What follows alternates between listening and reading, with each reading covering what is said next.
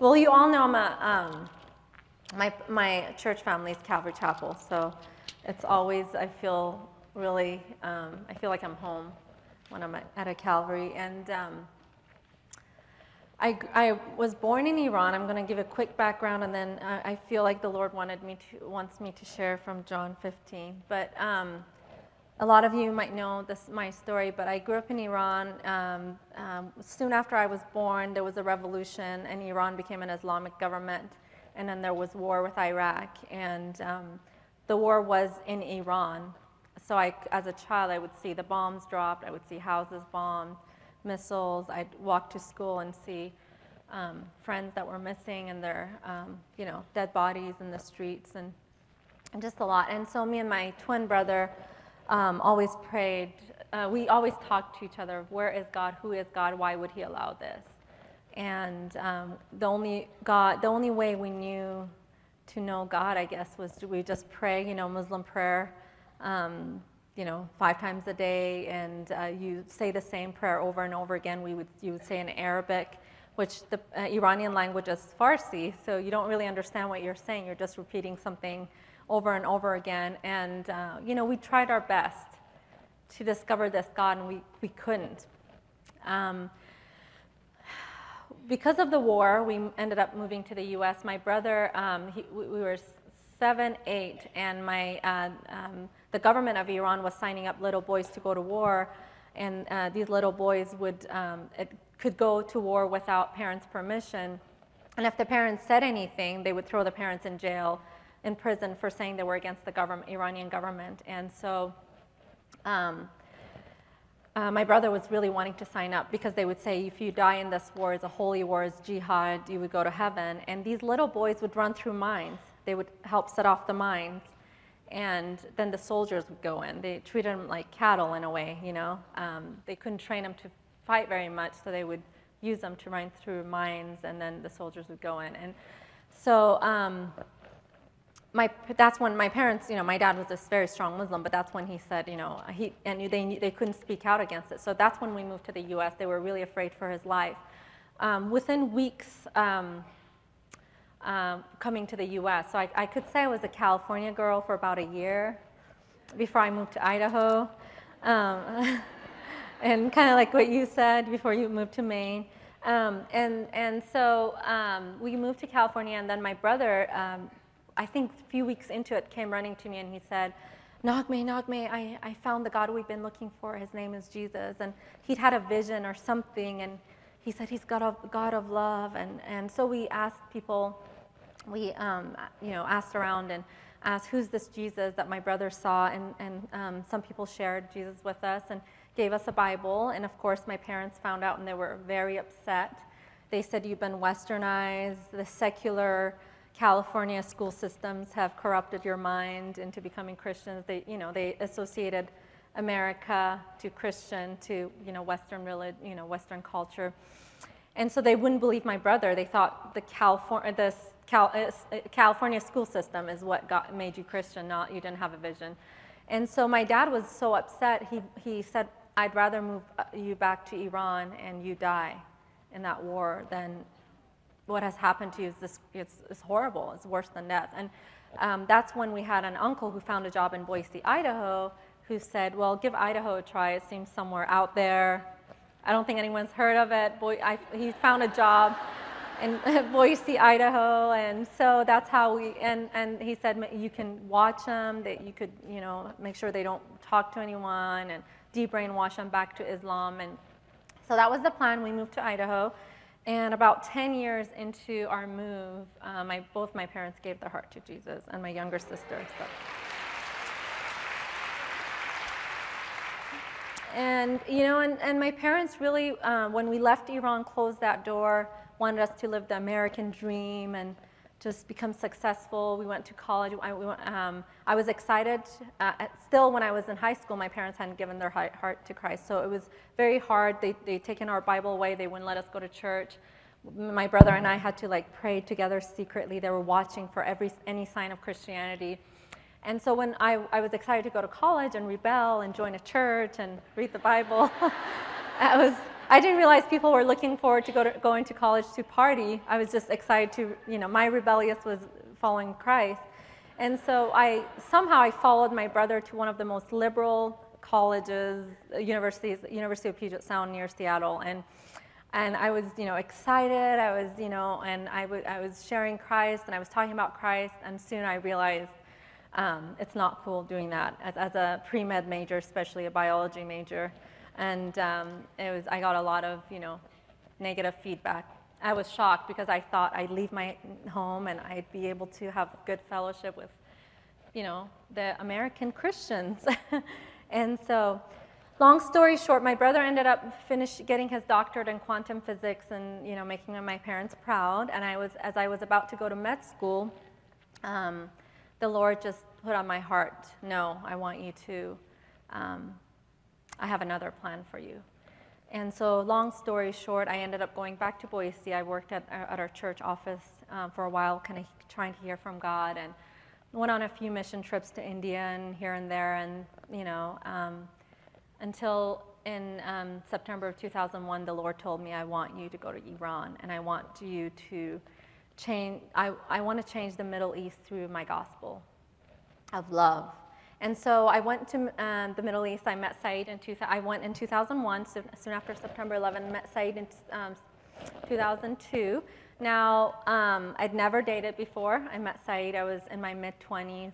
He was my first love. He is my first love. And what drew me to him was never seen anyone so passionate for Christ, ever. And just never, I don't know how to even explain it. You'll learn more about our story, but just sold out for Christ. And his conversion story was powerful. He was a very strong Muslim, prayed more than the normal Muslim, fasted more.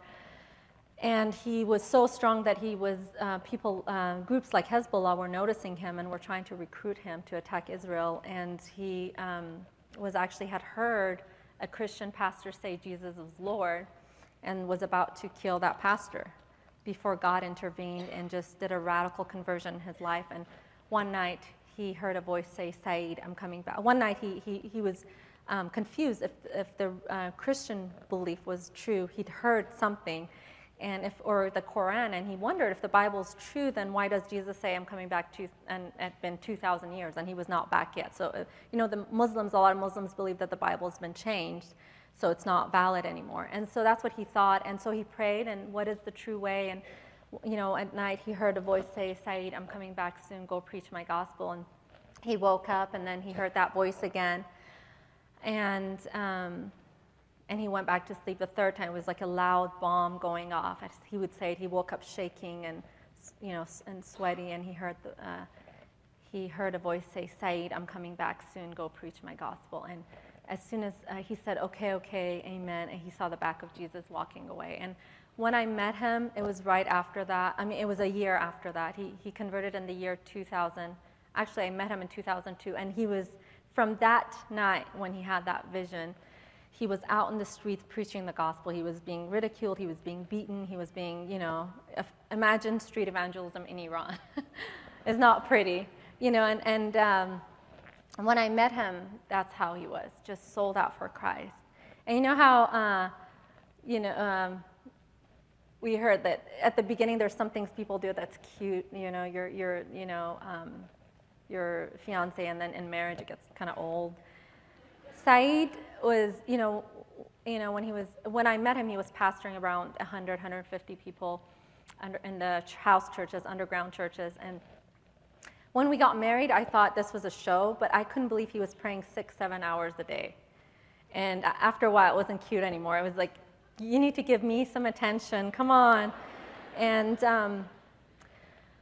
as I always say, when I went to Iran, I was really careful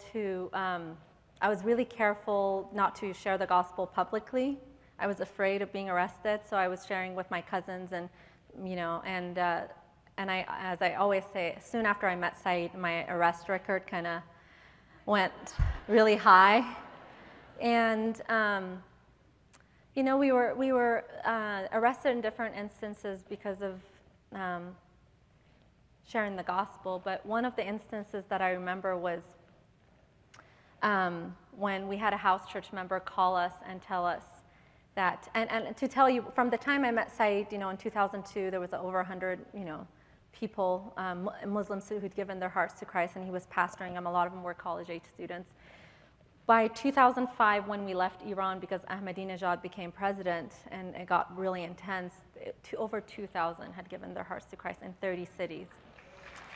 So, and working in the Muslim world, that's a miracle.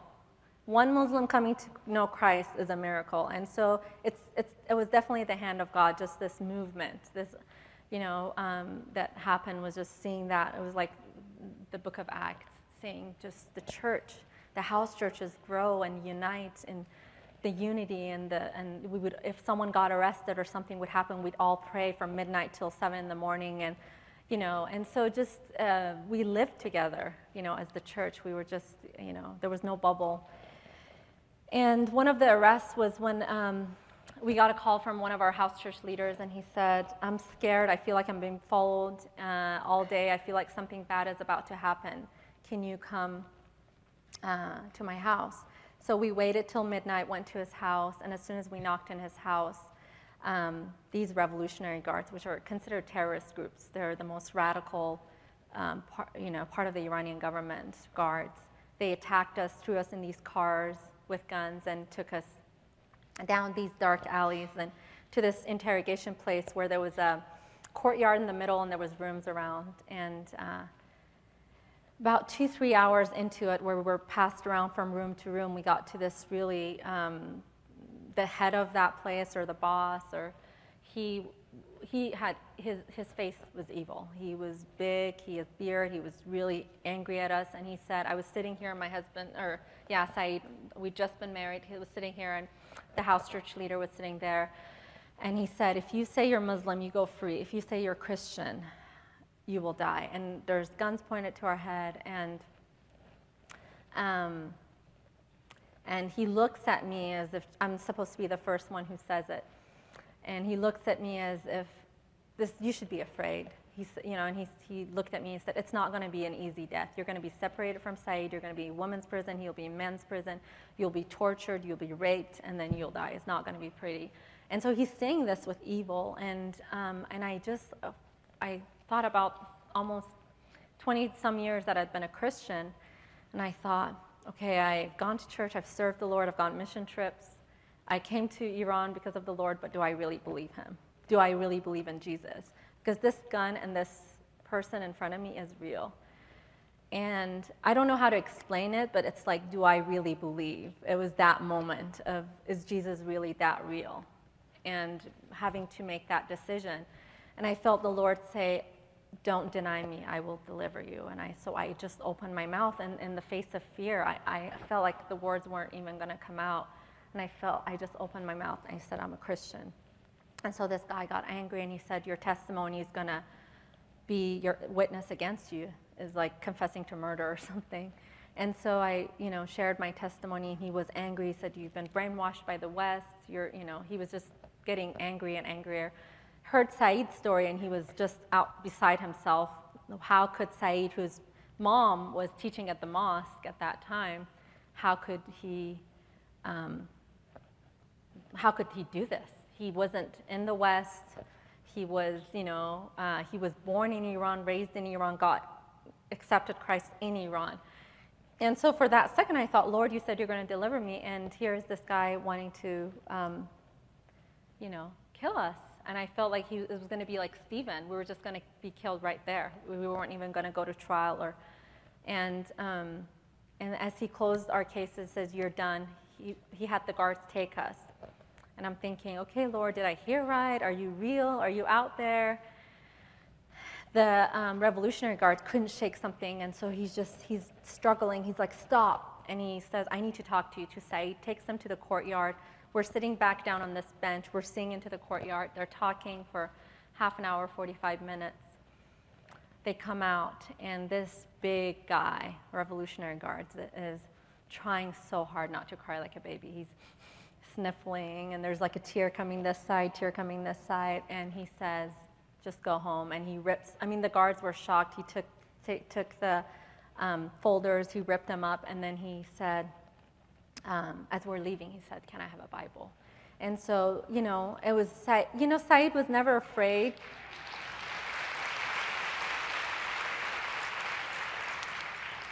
Saeed was never afraid to share the gospel with the hardliners. He said, "I know them.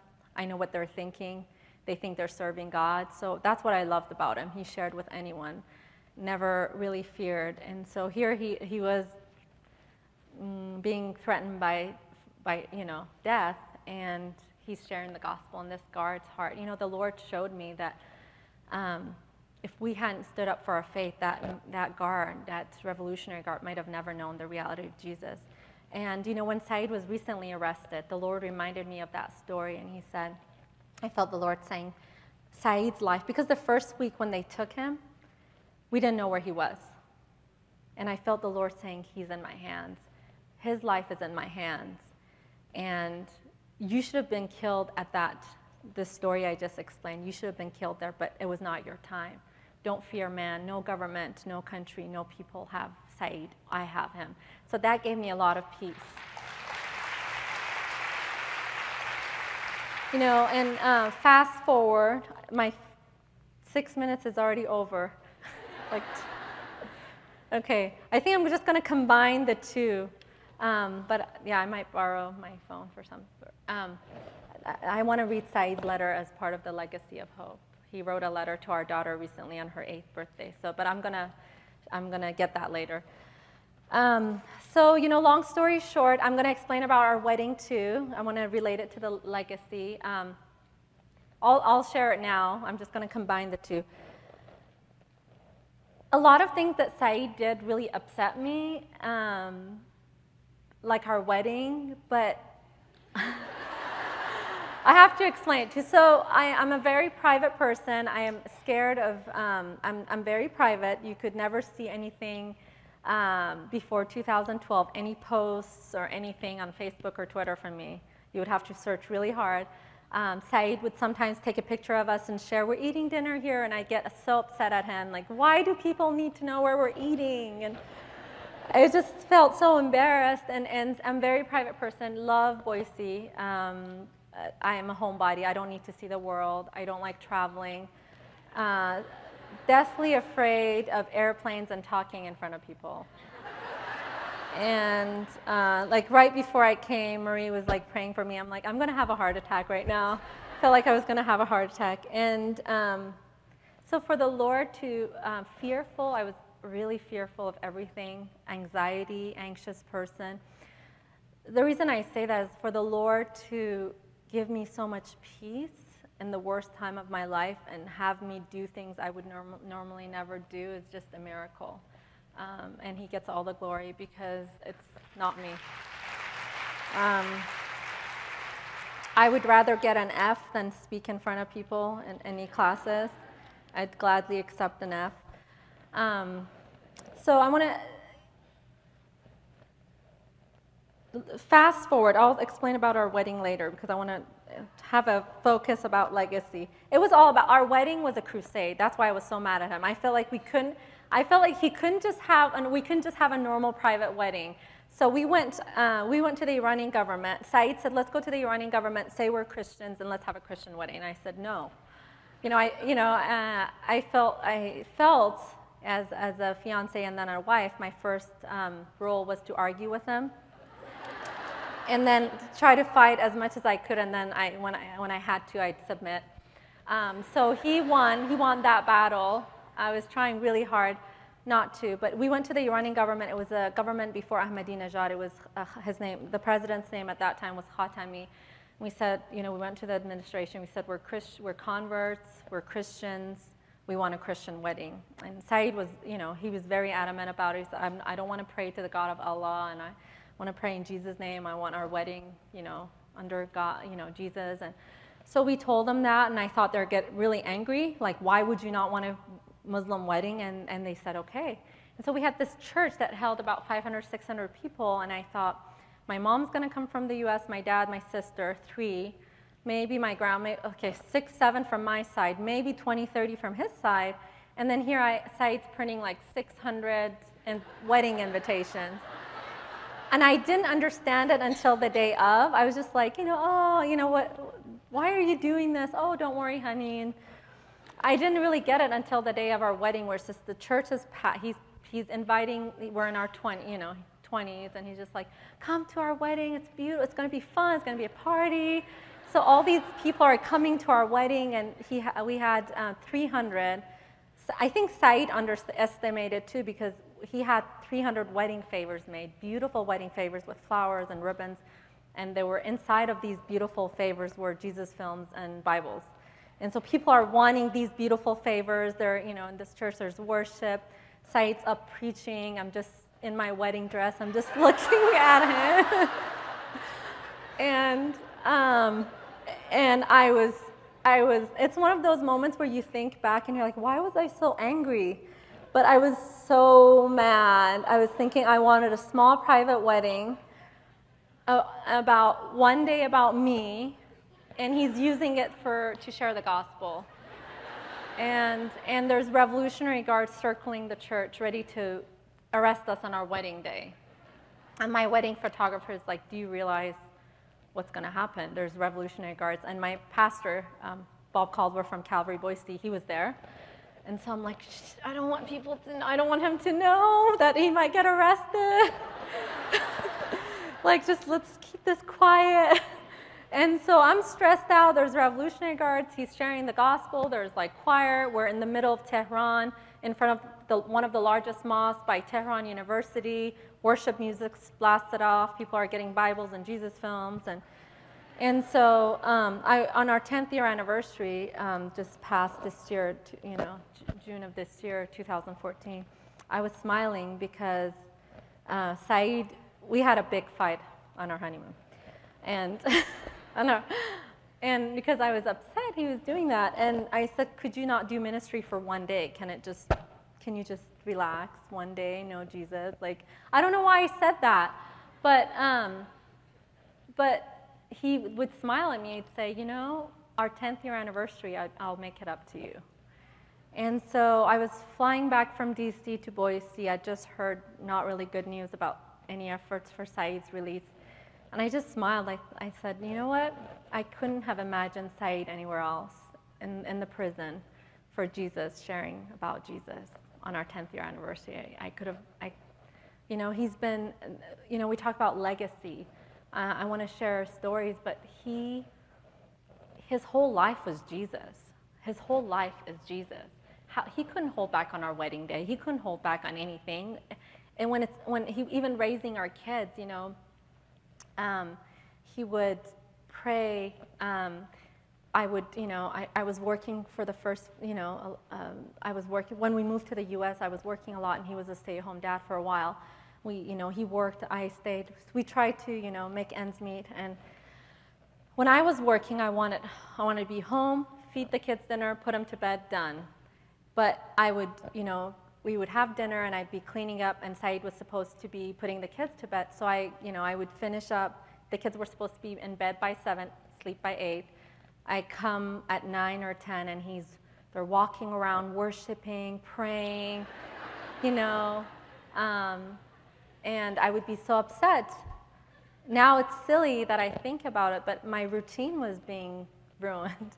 But Said was just, the kids saw that passion, and that's, when we talk about legacy in Deuteronomy, where it, if I can find it here, where it says, in these words, verse 6, which I command you today shall be in your heart.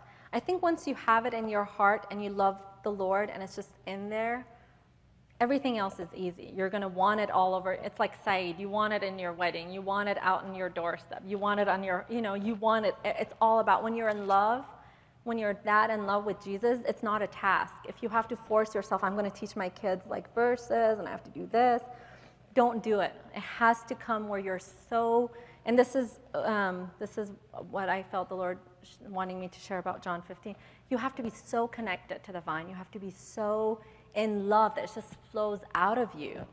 And your kids see that. When Saeed was arrested, my kids, I would just I'm like in tears and I'm passing by their room. This 4-year-old and 5-year-old were holding hands praying and worshiping. I would take videos of them just worshiping Jesus. It was ingrained. Saeed was putting that in them, not because he felt that as a duty. He just was so in love with Jesus. He was, investing. Jesus is the love of his life. And in the mornings when I'd go to work, he'd get the kids up and they'd go prayer walking in the neighborhood. And there was a lot of Mormon housewives who'd prayer walk with them, and he'd share the gospel. One day he was telling me, honey, all these ladies want to invite me to their tea, and I get to share about Jesus. And it says, you should, where it says you should teach your children when you sit in the house, when you walk by the way, when you lie down, when you rise up. Just lying down, he would share about Jesus and they would pray. Waking up, they do prayer walks. I'd get mad at them. Why a 2-year-old and a 3-year-old prayer walking for hours in the neighborhood? Come on, like, this is too much. And so, but he's so in love with Jesus, he would just give. The kids saw that. And I was a lot about structure and clean house, and Saeed was all about let it be messy. Let's just get the kids to, know Jesus. And so when our churches grew to a few thousand, we left Iran. We went back in 2009, and the government at that time was Ahmadinejad. They took Saeed and they said, we know you're not doing house church anymore, because when we left Iran, the house churches, they didn't have a pastor. They kind of went their separate ways. It was hard pastoring them from afar. So after about a year, it was just kind of. So in 2009, when we went back to Iran, the government said, well, you're not doing house church anymore. Why don't you? And Saeed said, well, I'm a Christian. I want to help the people of Iran. They said, why don't you do humanitarian efforts? So that's when we started the orphanage. That's what Saeed had been traveling back and forth to. But one of the things, just beautiful lessons he would teach our kids, and I would be upset by it, is right before he'd go to Iran, he'd open up his suitcase and say, bring me toys and clothes for these orphans. And so our kids would bring these toys and clothes and like old clothes and old toys, and he'd say, nope, give me your favorite. And I'd be like, what? We weren't doing very well financially. I'd be like, no, not that toy they got on Christmas. But he would say, you have to give God your best. And so that was painful for me as a mom to watch. You get attached to your kids' toys and clothes too. So, you're like, and so, but now I look at it, it was just like hard lessons but he put it. Right now, our kids, I love it. They're one of the most giving people. They're not attached to any material things. They're just, Rebecca will see a child and she'll just give her best toy. But he ingrained that in them, and he really, put that, really, but the thing is, he didn't see it as a task. He's so in love with Jesus that it was just flowed out naturally. And so he was traveling back and forth working on the orphanage. In 2012, he went, in June of 2012, he did the normal nightly routine with our kids, and took him, woke up at 5 to take Saeed to the airport. He kissed our kids goodbye, and said a quick goodbye. I said he left in June. He was supposed to come back in July. So I'll see you in a few weeks. And that was the last time I saw him. And I don't know. Maybe if I knew, I'd never see him again, or I wouldn't see him all these years, I would have done something, not let him go. I don't know. I had no idea. And he called me in July. He was supposed to come to the airport. He called me. He said, they're not letting me leave the country. I don't know what's going on. Pray. So we were praying. He kept calling passport control, and he kept calling the intelligence officer, and they said, we're just going to ask you some questions. So on September 26th, he was supposed to get a call, and they were supposed to ask him some questions. He was supposed to go show up somewhere, be interrogated or questioned, and then he was supposed to come home. And instead, I got a call. So Saeed's in Iran with his parents. I'm in Boise.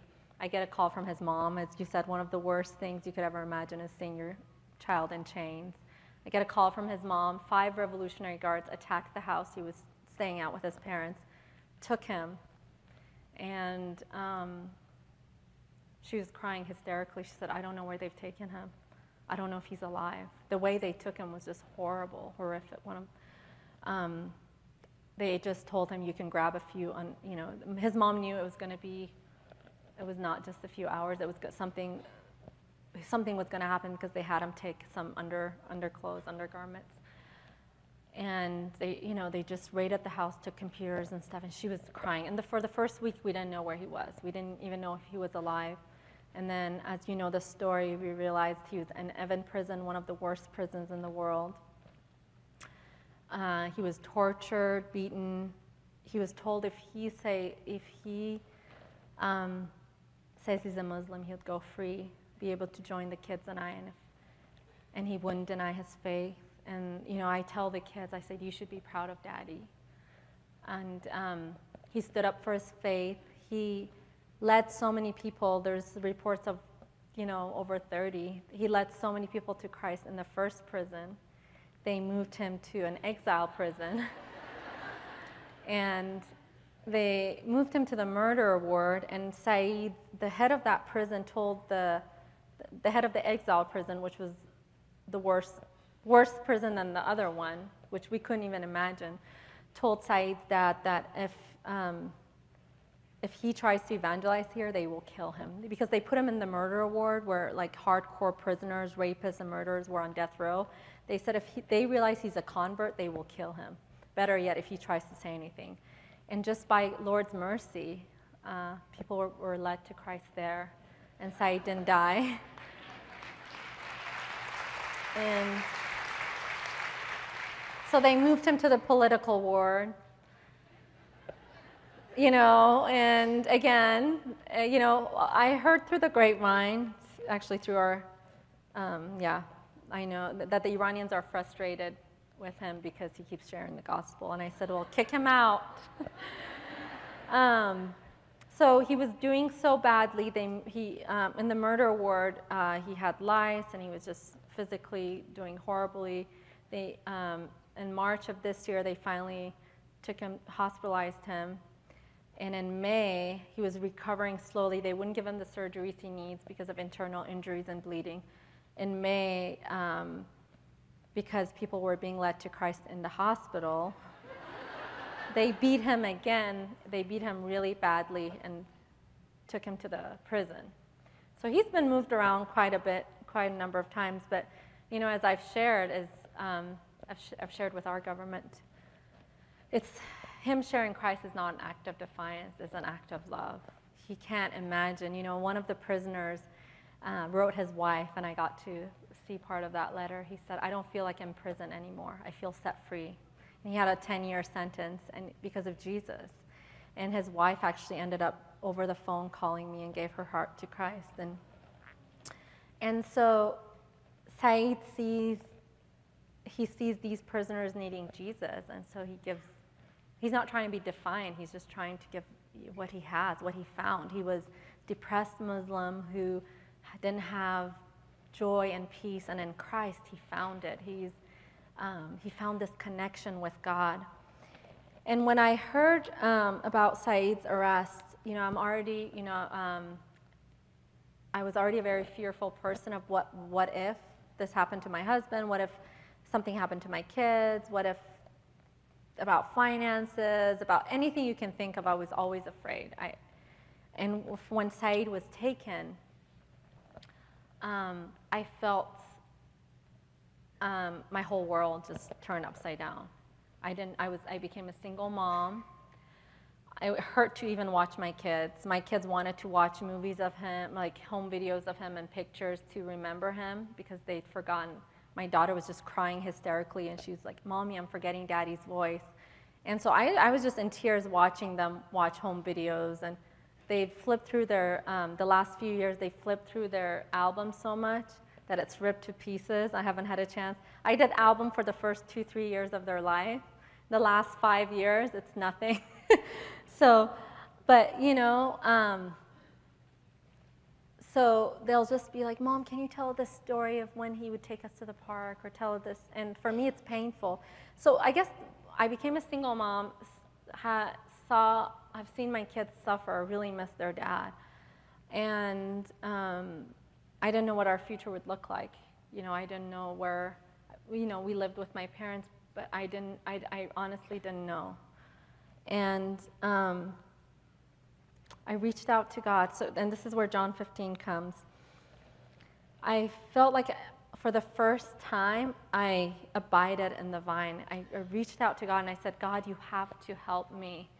I can't fall into this hole. I felt so anxious. I don't know if you, this dark place of anxiety and depression was so dark. My mom was crying on my feet and she was saying, how can I help you? And I realized she can't help me. No human being can help me right now. And, you know, I would pick up the phone to talk to my best friend, and Saeed couldn't answer the phone. I couldn't talk to him. I felt like, oh, this is how it is to lose someone. I couldn't talk to him. I could process anything with him, and there I was, kept dialing his number like a mad person. It took me a week to really just realize, why are you even trying to call him? He's not going to answer. And so I realized no one can help me except God who made me. And so I was desperate. I said, Lord, I don't have an option to lose it, because I'm a single mom and my husband needs me. I can't just go in a hole and just sleep this and wake up and for it to be over. I have to function. And for the first time, I felt connected to the vine, and I feel like this is what the Lord's wanting me to share with you. You know, what he's saying, it says, I'm the vine and my Father is the vine dresser in John 15. And then he, abide in me. So it's talking about every branch in me. So it's talking about branches in him. So it's talking about Christians. But then a lot of, you know, we might be in Jesus, but are we abiding in him? For the first time in my life, I felt like I was abiding. I needed to abide. If I didn't abide, I couldn't function. And I clung to him, and I just felt connected. And I felt this peace of God wash over me. And, you know, but I had my flesh, which for 30 years of my life, of my Christian walk, I trusted. I had my flesh rebelling against me. I don't know how to explain it, but, you know, throughout our marriage, everything that I felt, everything that I thought, I said it, like the hormones. Like once a month, Saeed and I would have a huge fight, and I wouldn't know why until years later. I'm like, why are we having a fight every like 3 weeks, like something big, like an explosion? It took me like a long time to figure out what was happening. So with the hormones, with everything, but I realized my flesh, you know, the Bible says my heart is evil. That's not, you don't want to hear that. It says our thoughts are to be kept captive. But for so long, I let it lead me. I let it lead me to destructive relationships with my husband, with people, if I got hurt. And the flesh, you know, the way you recognize it, and that's the first part, is you have to recognize your flesh. If it's all about you, your rights, poor you need you, it's all about you, it's your flesh. It's your flesh acting out. And this, you know, we learn in this culture, walk away from that relationship that's hurting you. Walk away from this job. Walk away from this church. It needs to be about you. It's about making you happy. That's against the gospel message. You know, one day I was praying and I could see masses going to the cross and getting saved. And the Lord just put on my heart, and I could see people kneeling down, getting saved, and then standing up and walking away. And I felt the Lord say, my people have forgotten that they have to carry their cross. They're leaving it behind. And I felt, you know, for me, I would always hear how to live a victorious Christian life. And I never knew how. But the Lord just slowly started speaking to me. Is the first part when you connect, when you abide, is to get rid of yourself so God can work through you. And it's a daily death. Every day you wake up and it wants to be about you. You have to win that argument. You have to get your rights. It has to be, your flesh wants to fight and win, and it's, and so you have to beat it down every day. And you have to, as John 15 says, it gives you the next step. Once you beat down your flesh, which is all about you, which is selfish in your marriage and with your kids, with your community, and if it's selfish, then it's the flesh, and it needs to die, and it's going to be a painful death. A lot of times your flesh wants to speak. Someone says something against you, and you want to fight back, and not saying anything makes you feel like you're going to have a heart attack, because it's your flesh wanting to come out. You're like, it has to come out. And finally, I got where Paul says, I die to myself that you may live. Because when we let out the flesh, we're killing those around us. We're killing our family. But when we die to ourselves and swallow that, and our heart's beating fast, and I have to take hot baths, coffee, whatever, argue with myself, the only time I calm down of not wanting to fight back and tell them what it is, how it is, and is when the Lord just speaks to me and says, you have no right. You have no right. Go and love. And so I guess, in John 15 it says, in 9, verse 9, as the Father loves me, I have loved you. Abide in my love. So God is saying, you're saying, how do I abide in God and Jesus? Well, you abide in his love. Well, how do you abide in his love? He says, if you keep my commandments, you will abide in my love. And what commandment do you keep? It's pretty easy, there's a lot of rules, and you should do this, and you should do that. But really, when you boil it down, it goes, verse 13, greater love has no one than this, than to lay down one's life for his friend. So saying, obey me, love each other, just love one another. Why are we, as Christians, we have the power. Other religions don't have the power to love and forgive. We have it because it comes from on high. We can go to the presence of God and come back and wash the feet of our enemy. I don't want you washing the feet of those Muslim radicals right now. I want you to wash the feet of your husbands, to wash the feet of your children, to wash the feet of the person next to you. My son loves Karate Kid, and he likes Teenage Mutant Ninja Turtles. Don't ask me how he got into it, because my mom's been taking care of my kids. So, they've been getting into things. And so I decided to watch Karate Kid and sign him up for karate and taekwondo, so he's taking classes. And so I was watching karate with him, and as I was watching, God really spoke to me through that movie. This really scrawny-looking kid gets beaten up by these, tough guys who are karate masters, and this kid wants to become a master, become really good at karate, and beat up these kids at this tournament that's at the end of the movie. Well, he goes to this karate master, and what does the karate master tell him to do? Wax on, wax off. Things that you don't even think it's related to karate. And then at the end, the child is really frustrated and says, I'm done. Like, why are you teaching me these? This is not related. And then at the end, you get it. Like, all the moves were related to karate moves that make him win the tournament. And the Lord showed me, a lot of times we take our daily lives in vain. The wax on, wax off, daily death to self. The people the Lord has placed in your life to help you to die to yourself, to help, every marriage, you might think my marriage is the hardest. Every marriage is hard because there's two fallen natures going at each other. It's two fallen natures. You get offended when they do that, when they fold the wrong way, they talk the wrong way, they say the wrong thing.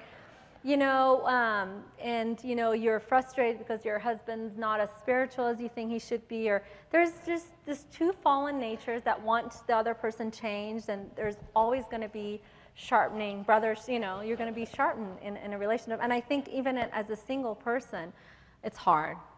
of what is my future. It requires intimacy with God of where does my future look like, who am I gonna, who am I gonna marry, am I gonna ever get married, and things like that. But in those everyday things where you have to die to yourself, don't take it in vain.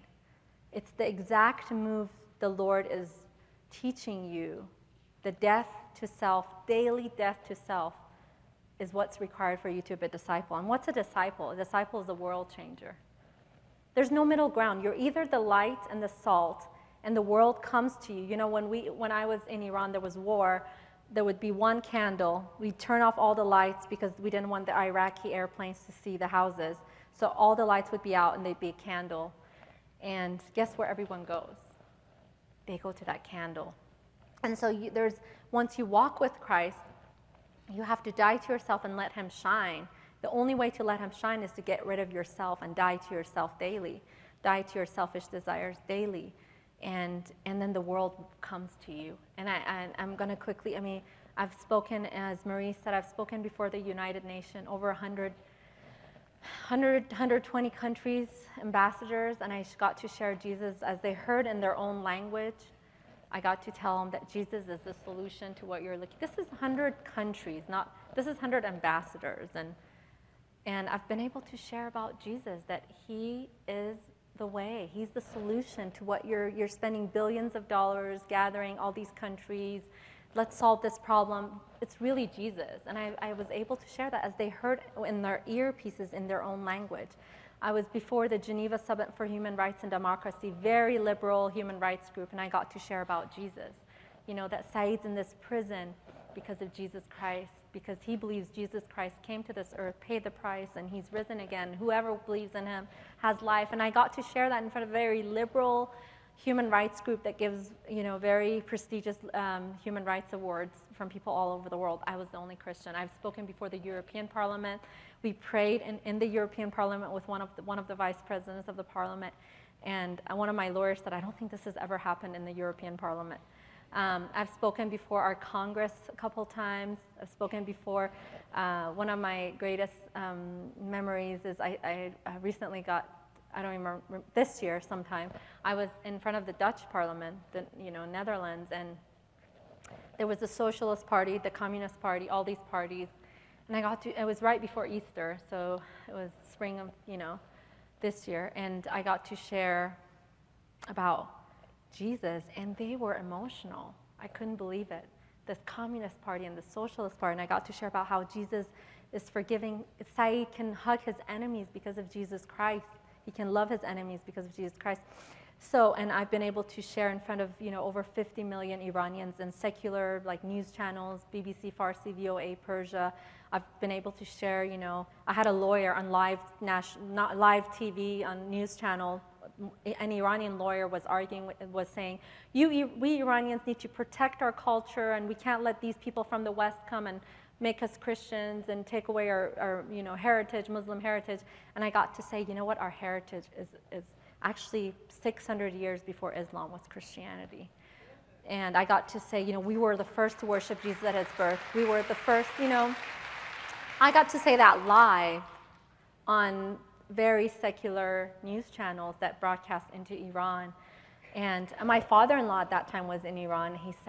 He called me, he's like, this whole neighborhood is saying they've watched you, and they say, we didn't know you could become Christian. Oh, and at the end, when I said that, before Islam, there was Christianity in our nation, in Iran. King Cyrus, the history of Iran, King Darius, and all of that I got to share. And I said, we're not losing our culture, we're going back to our culture. And it's interesting because there was a lawyer there that had fought for the hikers. So it was different lawyers that had represented Americans who were in prison in Iran. And the host asked one of the lawyers, said, is it illegal to become a Christian in Iran? And the Muslim lawyer who was saying, we should protect our culture, said, no, because it's not. In Iran, it's not illegal to become a Christian. And so my father-in-law was calling me from Iran. He's like, people are asking me, we didn't know it was not illegal to become Christian. And I was like, yes, So, the Lord has given me a platform in places I never experienced, in very secular secular environments, places where people would never ask a Christian to come and speak. And I've been able to share in private, in crowds, but also in private with ambassadors, with government officials. You know, there's so many testimonies of government officials I've shared Christ with, and so I mean, I've been on Fox and CNN here, and every time I've met with a reporter, been able to share Christ, and so it's been an amazing open door for the gospel. And so for me, I feel like Saeed's imprisoned. They're trying to silence him for the gospel, and so I feel like I'm going to speak out. And you know,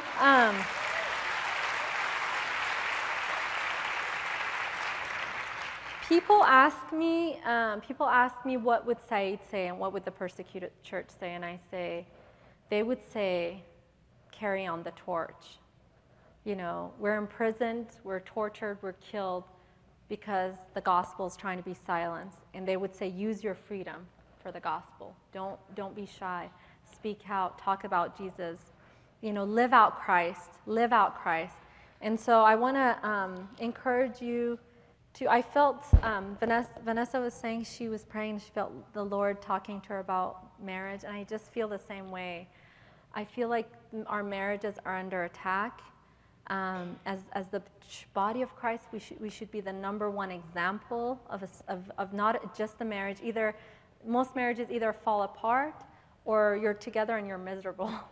But a marriage that's beautiful, that's representation of Christ in the church, there's people look at it and they want it, and they want, the world doesn't have that. And so I encourage you to just, you know, learn that process of Jesus says, if you want to be my disciple, die to yourself. Die to that flesh that's deceiving you, that's taking you down a long path of destruction. And then carry the cross. You know, as a Muslim, Muslims don't understand why Christians wear the cross as a sign of death. For us, it's a sign of life. And so the same way as Christians, we see carrying our cross as a sign of death. But really, that's where you find life. That's where you're going to find life in your families, in your community, in our country. And more than ever, our country needs that. So I'm going to finish with reading, if I can have my phone, I'm going to read this letter Saeed recently wrote, and I think it's a beautiful representation of, thank you. I think it's a beautiful representation of legacy. Saeed has written a lot of letters from prison, and this one he recently wrote. My daughter, last time she saw her dad, she was 5, her 5th birthday, and then she turned 8 recently, and so he'd written her a letter. He says, "My dearest Rebecca Grace, happy 8th birthday. You're growing so fast and becoming more beautiful every day. I praise God for his faithfulness to me every day as I watch from a distance through the prison walls and see pictures and hear stories of how you're growing both spiritually and physically. Oh, how I long to see you. I know that you have questions, you have questions why you have prayed so many times for my return, and yet I'm not home yet. Now there's a big why in your mind. You're asking why Jesus isn't answering your prayers and the prayers of all the people around the world praying for my release and for me to be home with you and our family. The answer to the why is who. Who is in control? Jesus Christ is in control. I desire, this is the legacy part, I desire for you to learn important lessons during these trying times, lessons that you carry now and for the rest of your life. The answer to the why is who. The confusion of why has all of this happened and why your prayers are not answered yet is resolved with understanding who is in control. Lord Jesus Christ, our God. God is in control of the whole world, and everything that is happening in it is for his good purpose, for his glory, and will be worked out for our good. Romans 8:28. Jesus allows me to be kept here for his glory. He's doing something inside each of us and also outside in the world. People die and suffer for their Christian faith all over the world, and some might wonder why. But you should know the answer of why is who. It is for Jesus. He is worth the price. He has a plan to be glorified through our lives. I want you to read the book of Habakkuk. He had the same question as you. But see that the Lord answered him in Habakkuk 2:3. The vision comes and doesn't delay on time. Wait for it. Mommy and I always had big desires to serve Jesus. So this is the prayer that is dangerous. We wanted God. You said you wanted your son changed, and you didn't expect it would happen in the prison. And we never expected this was how God was going to use us.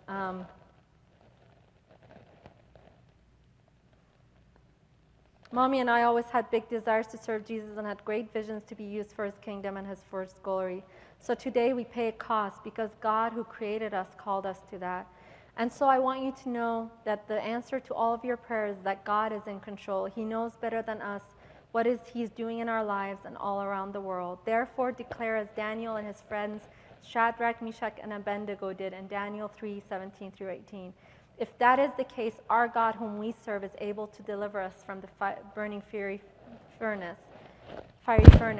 He will deliver us from your hand, O king. But if not, let it be known to you, O king, that we do not serve your gods, nor will we worship the gold image which you've set up.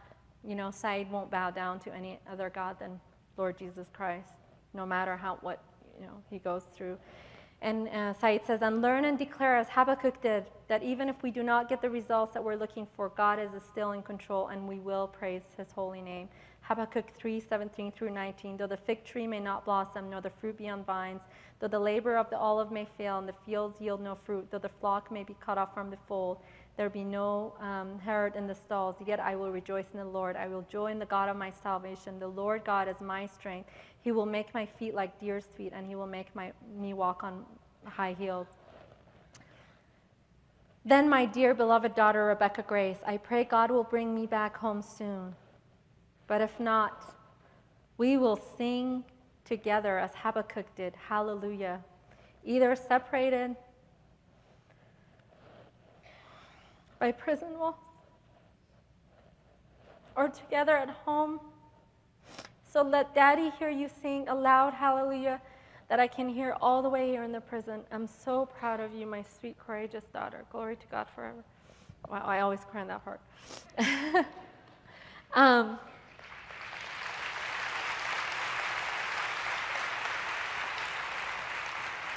I just encourage you to, I think living a legacy, really, our kids watch us.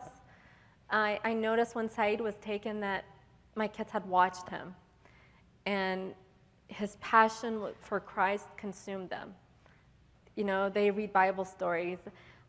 When we were in Washington, D.C. doing a prayer vigil in front of the White House, and one of the ACLJ lawyers, took my kids to the Smithsonian, and she said, we were watching this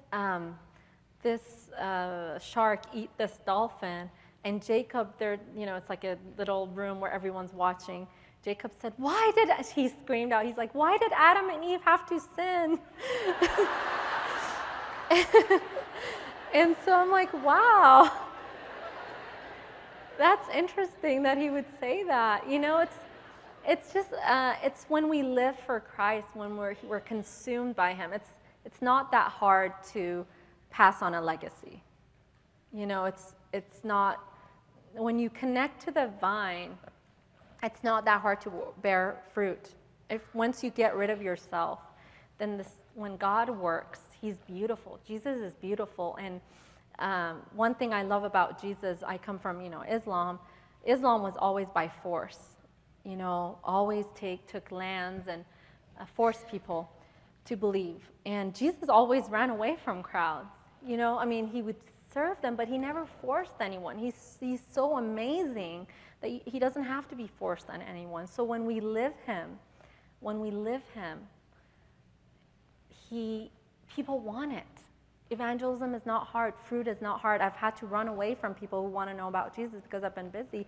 I was at the Geneva, at the UN, and there was human rights groups, Iranian people, human rights advocates that kept coming after me and saying, I don't think I'm a Muslim anymore. I think I'm agnostic. We've heard testimonies from the prison about your husband, people that have been freed, and we want to know about this Jesus. He seems to be God of love. And so, people people have come to me, atheists, Muslims, it doesn't matter. They've said there's something about this Jesus, that your husband's willing to pay a price, and you have so much peace because it's not possible. And so I think when we connect to the vine and we can get rid of our selfish ways and selfishness and say, Lord, if you died on the cross, I can die to my flesh today and give life to my family. I can get over myself. I can get over poor me. I need to be treated. I need this. I need that. And I can pour life into my family, and I can pour life into my community. And then the world will see the beauty of Jesus when you get rid of yourself and allow him to shine. And before the world sees it, your family's going to see it, and you're going to leave a legacy that way. It's easy. It's just you connect to him. So I want to invite you, if you don't know Jesus Christ, I want to invite you to accept him as your Lord and Savior and find this amazing life that no matter what's happening in your life, there might be storms and rain and waves and whatever, you can be at peace. You can be okay. You can have peace and joy in the worst time of your life because you have this connection with the God who made you, who makes you okay, who takes away all the fears, all anxiety. He makes you okay. He's the only one who can do that. So if you don't know him, I invite you to accept him. And if you do know him, I ask you to step from being in the vine to abiding in him. I invite you to go in his presence and enjoy him and cherish him and just be filled. You don't have to be forced to read the Bible. For me, I long. I was telling Marie, I can't even face people if I haven't faced Jesus first. I honestly, I can't. I wake up in the morning, my husband's not there, I'm in a hotel, I'm alone, my kids are separated from me. I haven't seen my kids in 2 years either. Been, going nonstop, trying everything, and, I can't imagine my husband being in prison one more day. And then, so I wake up to this new life that I don't necessarily like, and I have to die to myself, and and God just, every day, his grace is sufficient for me. And so every day is just, I have to hear his word, I have to go in his presence before I can even have the strength to get up. And so, the trials of your life, I know all of us have it, it's okay. It's just forcing you into this intimacy with Christ where you can't get up unless he gives you the strength. And if you're there, it's okay. If you're going through a lot of relationship drama, Paul says in 2 Corinthians 12, verse 8 through 10, he says, he has a thorn in his side, he wants it removed. When Said was arrested, I wanted this thorn removed. Like, just take it, Lord.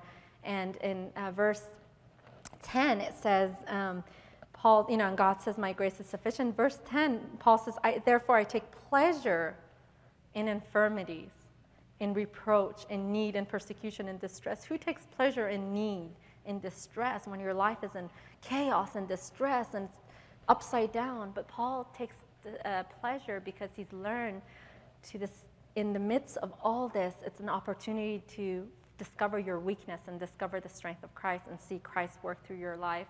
And so I encourage you, just embrace the suffering, allow it to take you to Jesus, abide in him, take time to abide in him, and everything else the Lord just does. He's allowing situations in your life because he's looking for that intimacy. He wants you, he's jealous for you. And so someone might be someone who you've thought someone who you looked up to maybe has broken your heart or something, or a situation. But God's like, take your eyes off of that. Look at me. He's allowed you to be heartbroken over that situation. So he wants you. He's in love with you. He wants all of your attention. He's jealous for you. And I just encourage you to abide in him today. And